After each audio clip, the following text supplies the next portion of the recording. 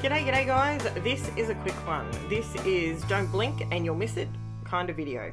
So I'm scrapping some prep orientation photos. So these were years ago, obviously, but I had a spare hour up my sleeve at, 4-5 o'clock in the morning, and what else do I do but scrap? So I know I'm odd, but hey, I like scrapping at that time of the morning. So I decided to pull out the 49th Market Art Options VIKEN collection, and I pulled out the green piece as a background piece with a purple border because the photos are Jen's wearing a purple shirt. Then I thought I didn't want to go full mixed media. I wanted to use a little bit but not a lot, and just a little bit of ink to me is kind of like dry mixed media. It's not all wet and all the water and the watercolors and all that sort of stuff. So I was just, this page come together really quickly, and believe it or not, the inspiration for this picture, this layout, came from the front page of the art options paper. So the 49th Market, see the bottom strip with all the different pages on the front? I thought, you know what, I'm going to use that because we all get it when we get our different collections that we get these extra bits. Why not use them? Let's use them. So that's what I decided to do, and it worked because these photos, this is not the collection I planned on using for this particular one, but it totally worked. So I was really happy with it, how it turned out. So I'm showing you a way that you can make a really cute layout with just a few bits and pieces. And if you don't want to go full mixed media, because I have had a few comments that some people don't like a lot of mixed media, can I do some pages that have a lot less mixed media on them? So here's my one for the week, or one for the fortnight, that doesn't have as much mixed media on it. Now on this particular layout, I do pull in some stamps, and just to help carry some of these pages. So obviously if you've ever bought a 49th Market or seen one of their collections, they quite often have on the A side then the B side, right? So the A side is usually the really patterned, quite mixed media looking, and then on the other side it's quite neutral, so it'll just be more sort of a solid green, or like you can see here on this particular background, it's not as in your face with the pattern.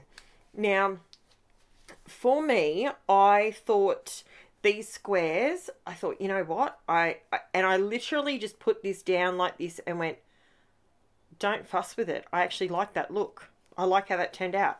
So this is what I decided to do. So I ended up ditching most of the darker ones, and I ended up going with the floral pages. Believe it or not, they're the ones I like in the 12 by 12s as well. So, why not use them? So I decided when I used these, when I put these down, I thought they're nice, but they're not super bold.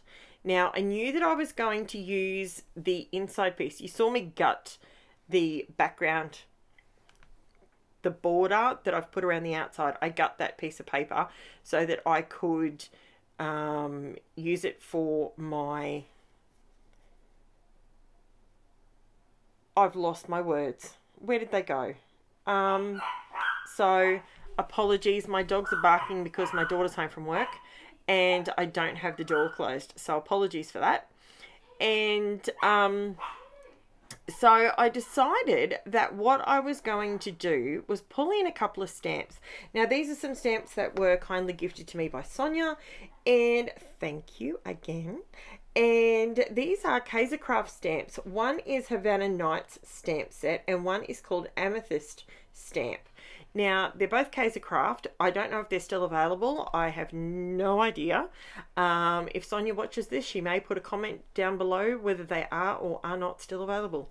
Now, these are, I wanted to just create a little, just a touch, just of a little bit of stamping to help lift the background to kind of support those squares a little bit more.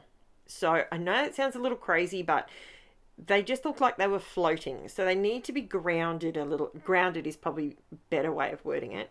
Now, what I'm actually doing here is I'm not using the first generation stamp. I'm doing second and in some cases third generation stamping. If you don't know what that actually is, all it means, it's just a scrapping term for when you ink your stamp up the first time, the first stamp you do is first generation. The second stamp you do without re-inking it is second gen, third gen, fourth gen, right? So you can see me with my piece of paper off to the side there where I'm doing some of the stamps I'm doing first generation and some I'm doing second and third. And you'll see what I mean in a little minute. So the leaves, I decided I did those with my Distress Oxides and I used Bundled Sage. And not because I was trying to match the green with the green background. I actually wanted it to be a couple of shades darker. So that's where I went with that. Now, this is where you see me stamping off on the edge. So you can see me stamping and stamping off to the edge. So these yellow, I wanted to bring in just a hint of yellow, but I didn't want it in your face. And it's because I wanted to, I don't know how that green square got back on there, but don't panic. I do realize it's there and move it. Now, as you can see, I was having a play with a couple of the different stamps. Some of them, looking at the stamp, I thought, yep, that's the one I wanted. But once I stamped it, I realized, maybe it's not the one I need. So I was having a bit of a play and I was just using these. So what you can see me not on camera doing is I'm actually wiping a little bit of the ink off. So off the sections I don't want to actually stamp on the page. So I'm just adding a little bit of a yellow flower to these leaves and I'm just creating sort of 2 flowers or 3 flowers roughly on each stamped leaf sprout. I'm going to call it that. And just to bring in a little bit of the yellow, because Jen is actually playing this board. If you've got young children, dead set, these things are amazing. They've got like little, so there's a magnet pen and they've got little circles and you can just create drawings with them with the magnet pen and you drop them into their little circle bits. It's really cool. Anyway, so I wanted a little bit more yellow on there. So I just swiped a bit of Bundled Sage and Fossilized Amber on my plastic stamping platform there. And I just dragged my gesso pen through it, gesso brush through it.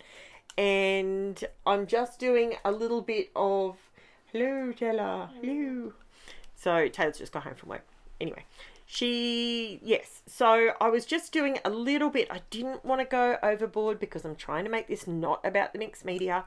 I want to show you how you can use a little bit of ink just to enhance what you've got. A little bit more on top of the background. If you want to, you don't have to. If this looks way too busy for you, because these are water reactive inks, you could just spritz this with water, run some paper towel or your microfiber cloth, whichever you use, and just run that across the top of it and lift some of the ink off the page. That will give you a more watercolor look, a not so perfect look, if that makes sense. And to be honest with you, I got to the end of this layout and went, I love it. It's so easy and it's so simple and I absolutely loved it. Now, I did pull in one extra stamp ink. I bought it's a VERSAFINE CLAIR ink in MONARCH. Now, these are stamping inks. If you want a crystal clear, perfect stamp every time, VERSAFINE CLAIR are amazing. Now, I don't have all of them. I love the ones I've got. I would like to maybe check out maybe some of the archival inks. They are really good for stamping as well. But I do know that these work well, and I did go down the rabbit hole, and I like the colours, but I wish there were maybe just a few more colours.